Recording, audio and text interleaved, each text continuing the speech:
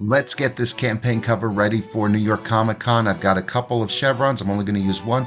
This campaign cover I bought from a military surplus store, and it actually looks like the original one Sgt Slaughter got back in the 70s when he created the character. So, you know, kudos to me right there for possibly finding the original one.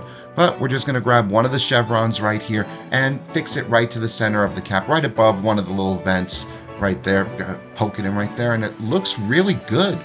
Really good on there, but I'll have to put the aviators on. Yeah, it looked pretty good right there. Starting to feel the Sgt Slaughter vibe, and we're going to have some fun. Click the subscribe button to see what else I did for my cosplay for New York Comic Con.